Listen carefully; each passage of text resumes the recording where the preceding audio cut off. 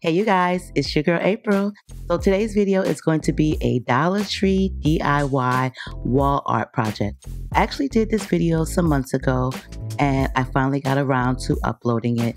About 99.5% of the items used to make this wall art is all from the Dollar Tree. And this is going to be something really simple and easy, and you actually don't have to use the exact same picture frames or wallpaper or stickers as I use, but this will just give you a visual and an idea. So if you're interested in DIY projects, especially from the Dollar Tree, then stay tuned to this video for She's Crafty with Muffins.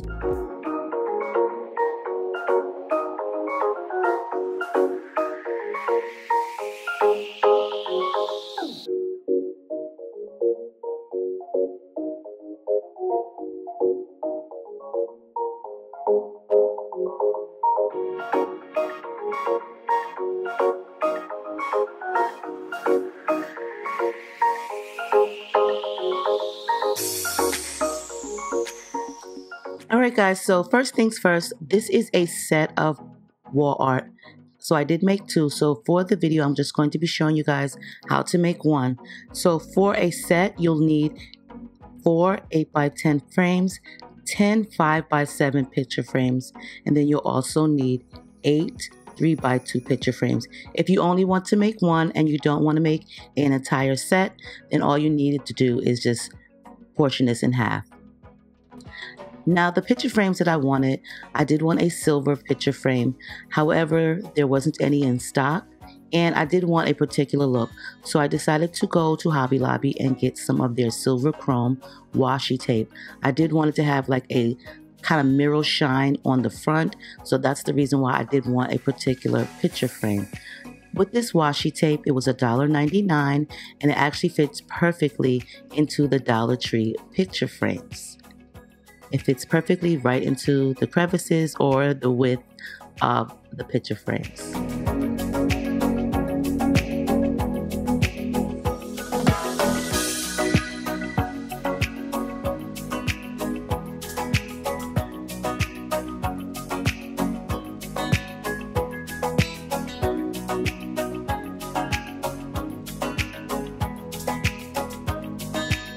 This picture frame set is for a pair.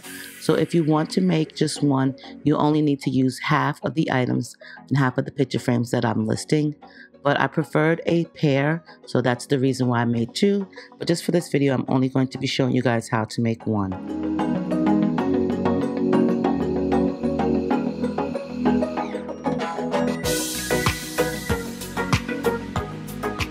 I love this tape because it gives a really nice mirrored effect, and Hobby Lobby has loads of different types of washi tape, but if you're not able to find any, you can always check on Amazon.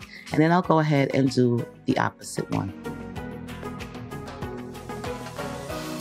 The removable adhesive, I did get this from Walmart, and this is the marble contact paper, and this is fairly cheap. I paid $5.83 for it, and you don't have to use this particular one. You can use anything you want just to place inside the picture frame, but make sure that you do remove the back stands to the picture frames because you won't need those, and just place aside the cardboard insert because you will need that to trace the size of your wallpaper or whatever paper you're going to be using, but you'll also need it to put the picture frame back together.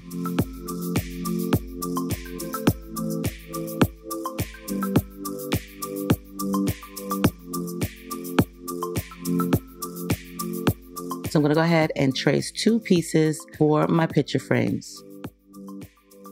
You can use any type of paper you want. You can use actual pictures of your family, wrapping paper, wallpaper, contact paper, whatever you want to put inside of the picture frame.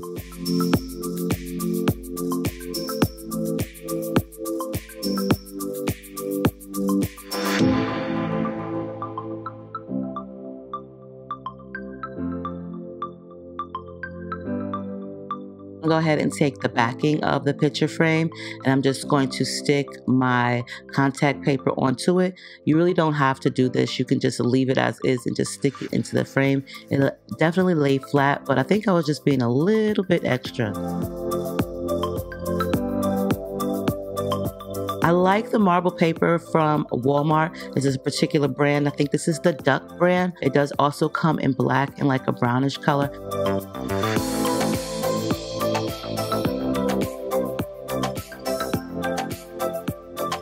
And now I'm going to go ahead and do the same for the 5x7 picture frame. But for these, I don't need to use any of the washi tape because I do like the particular design of these picture frames. So they don't have to all be identical. They can be different. It just depends on how you want to do your design.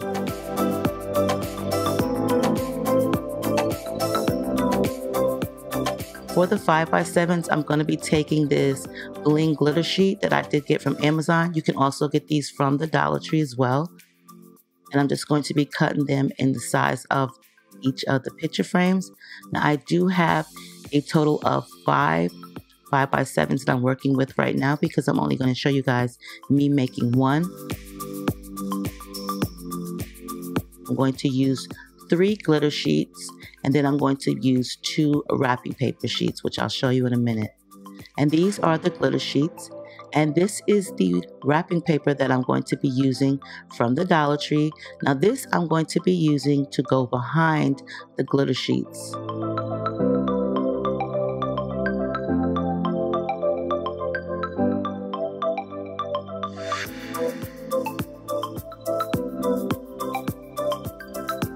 Because the glimmer sheets do kind of have like holes in them, I also want to cover up the cardboard that's on the picture frame, and it also makes the bling glitter wrap sheets sparkle even more.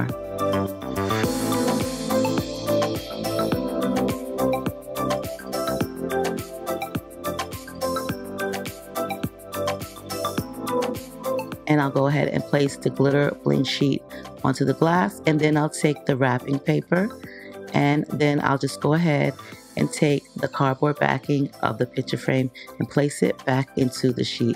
And if you can see, there's like a little bit of rainbow colorful colors in it. That's from the wrapping paper. And I'm going to go ahead and do that to the next 2. Now I'm going to be using this wrapping paper right here from Hobby Lobby. I thought this wrapping paper was perfect. I had this sitting around the house. I didn't want to use all glitter sheets. So because I have 2 more 5x7s left, I'm going to use this particular wrapping paper for these 2.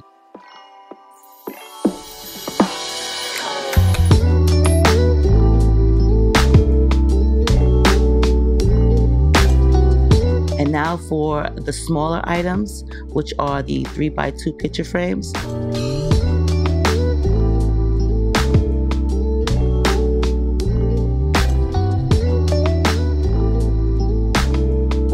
So as you guys see, I'm going to do the same thing with the wrapping paper.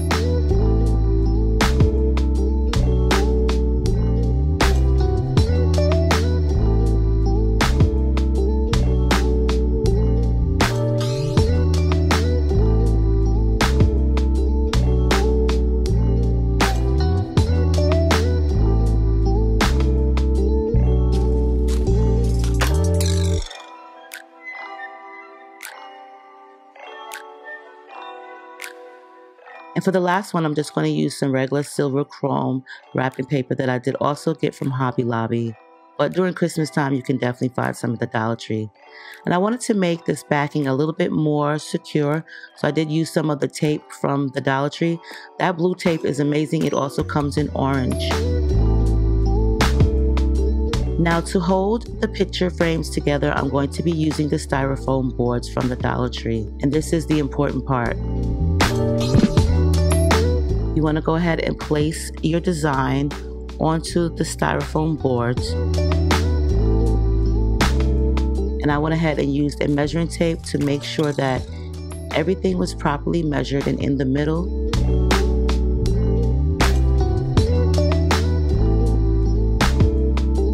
As I went ahead and measured each picture frame and marked the middle, so that way I can put the 3x2 picture frames in a particular spot.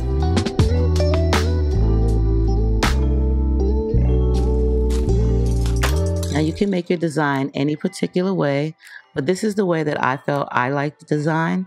I'm pretty sure you guys can think of so many different positions that you could put these picture frames in.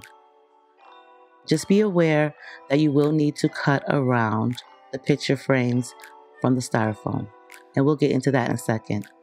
And just to make sure that everything is even and all placed, I went ahead and measured the sides.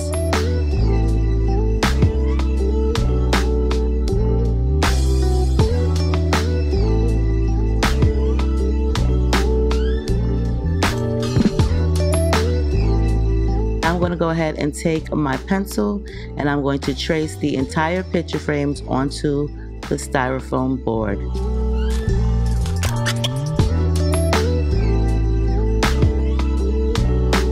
And just make sure you have a steady hand and a sturdy hand, and try not to move the picture frames around while tracing.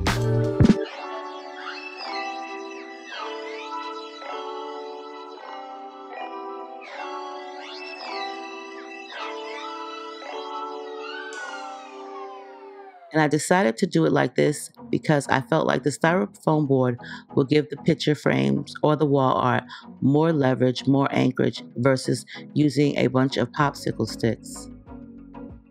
Now you see I have my design, and I'm going to take my X-Acto knife or a razor and I'm going to cut everywhere that I traced. Now the one thing that I will mention, please make sure to cut a little bit behind the lines. As you see me right here, I'm not cutting directly on the lines, I'm cutting behind the lines that I've drawn. And that is because once you place the picture frames back onto the board, if you don't cut behind the lines like you see me doing here, you'll see the styrofoam. So you want to make sure that you cut a little bit behind the lines, so that way the styrofoam board is exactly behind your wall art and not showing on the sides of your wall art.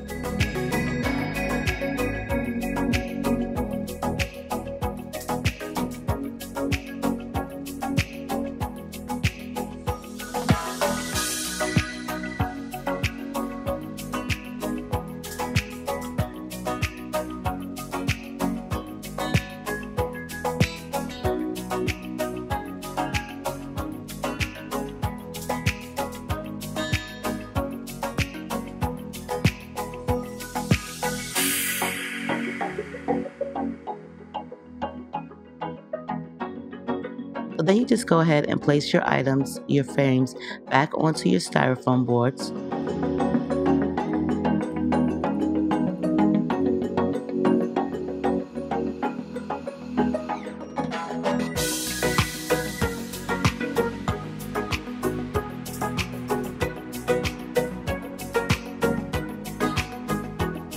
And because I cut the styrofoam a little bit behind the lines that I traced, you don't see any of that styrofoam on the sides or peeking through my wall art.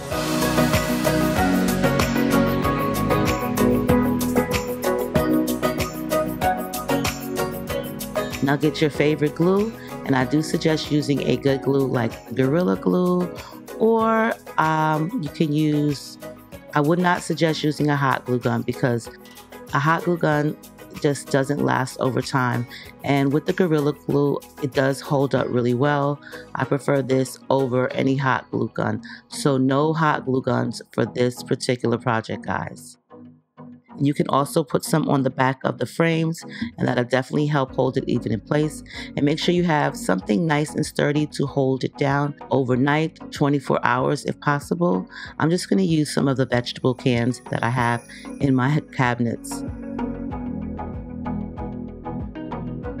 I will list some of the glues that I do prefer to use for particular projects.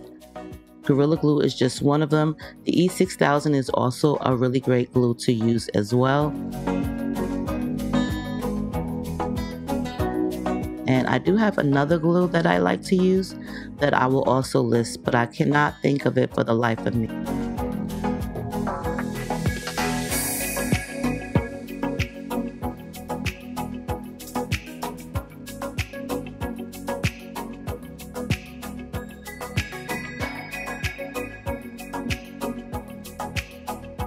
And be extra careful when placing these cans on top of your picture frames, because let's remember, guys, they are glass. And I let that sit overnight for about 24 hours, and now this is probably 2 days later, and I'm going to be using that same washi tape. This one has silver glitter on it, and this is also from Hobby Lobby for $1.99. So I thought that using this would definitely spice it up. So I went ahead and I'm cutting them in triangles or kind of like slanted curves for the corner, so that way it looks a lot neater.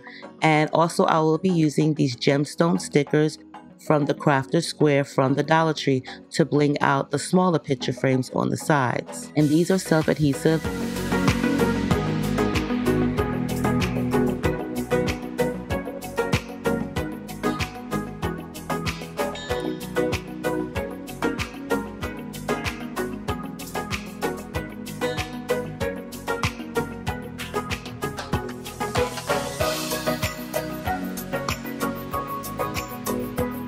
Now, I did have one of these glitter foam sheets, and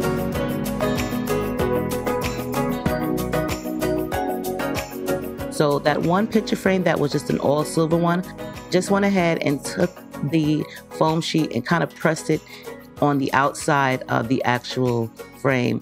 Because it was already glued down, I wasn't able to remove it and take the glass out, so I just kind of like stuck it through and placed it that way.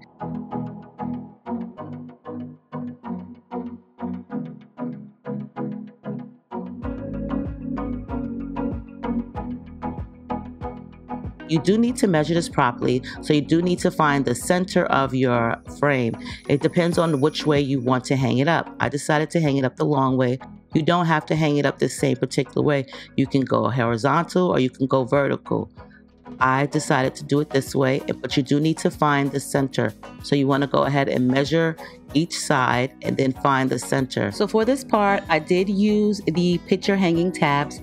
I did place them in, but prior to placing them in, I did put some Gorilla Glue down, and then I also poured some Gorilla Glue on top of the picture hanging anchors. Along with that, just to secure it even more, I did use 2 different kinds of tape, and I also did sit some of my canned goods on top of it for about 4 days, just to make sure that they held securely. So I do apologize for the shakiness. This is actually just put on my wall just to show. I did make this for my son and my daughter-in-law's apartment, so it's not really even, you know, I didn't have it for my own wall, and I'm not that great with moving angles. But I hope you guys enjoyed this video. This is the final outlook of the wall art from the Dollar Tree. I'll definitely link all of the items down below and things where you can find them from. And if you want me to do some more DIYs, let me know. Leave your comments below. Love you guys, and I'll see you guys in the next one. Make sure you rate, comment, and subscribe. Bye.